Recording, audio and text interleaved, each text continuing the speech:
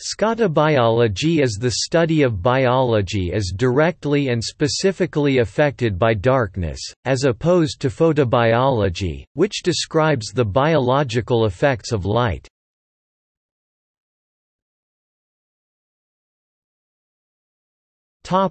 Overview. The science of scotobiology gathers together under a single descriptive heading a wide range of approaches to the study of the biology of darkness. This includes work on the effects of darkness on the behavior and metabolism of animals, plants, and microbes. Some of this work has been going on for over a century, and lays the foundation for understanding the importance of dark night skies, not only for humans but for all biological species. The great majority of biological systems have evolved in a world of alternating day and night and have become irrevocably adapted to and dependent on the daily and seasonally changing patterns of light and darkness. Light is essential for many biological activities such as sight and photosynthesis. These are the focus of the science of photobiology. But the presence of uninterrupted periods of darkness, as well as their alternation with light, is just as important to biological behavior.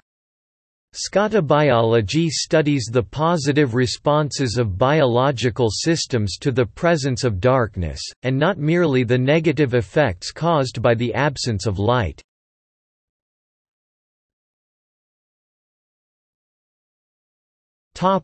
Effects of darkness. Many of the biological and behavioral activities of plants, animals including birds and amphibians, insects, and microorganisms are either adversely affected by light pollution at night or can only function effectively either during or as the consequence of nightly darkness. Such activities include foraging, breeding and social behavior in higher animals, amphibians, and insects, which are all affected in various ways if light pollution occurs in their environment. These are not merely photobiological phenomena, light pollution acts by interrupting critical dark-requiring processes. But perhaps the most important scotobiological phenomena relate to the regular periodic alternation of light and darkness. These include breeding behavior in a range of animals, the control of flowering and the induction of winter dormancy in many plants, and the operational control of the human immune system. In many of these biological processes the critical point is the length of the dark period rather than that of the light. For example, short day and long day plants are, in fact, long night and short night, respectively. That is to say, plants do not measure the length of the light period, but of the dark period.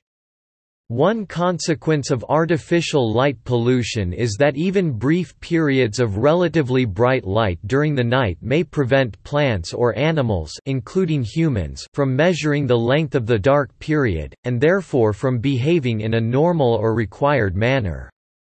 This is a critical aspect of scotobiology, and one of the major areas in the study of the responses of biological systems to darkness. In discussing scotobiology, it is important to remember that darkness, the absence of light, is seldom absolute. An important aspect of any scotobiological phenomenon is the level and quality wavelength of light that is below the threshold of detection for that phenomenon and in any specific organism.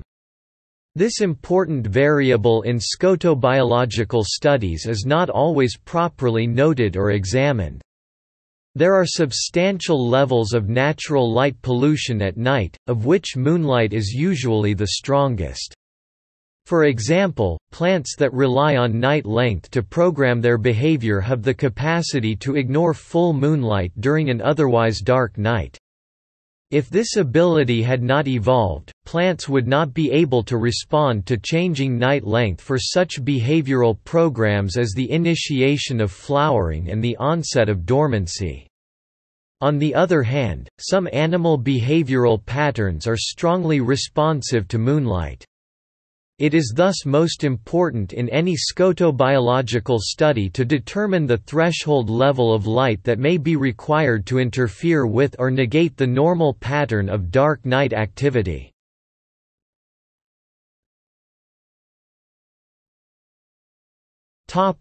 Etymology.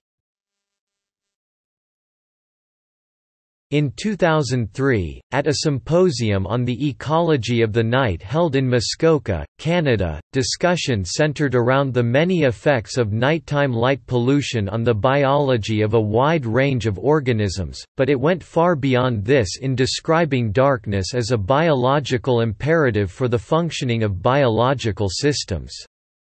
Presentations focused on the absolute requirement of darkness for many aspects of normal behavior and metabolism of many organisms and for the normal progression of their life cycles. Because there was no suitable term to describe the symposium's main focus, the term scotobiology was introduced. The word is derived from the Greek skotos, dark, and relates to photobiology, which describes the biological effects of light, phos, root, phot. The term scotobiology appears not to have been used previously, although related terms such as scototropism and scotophile have appeared in the literature.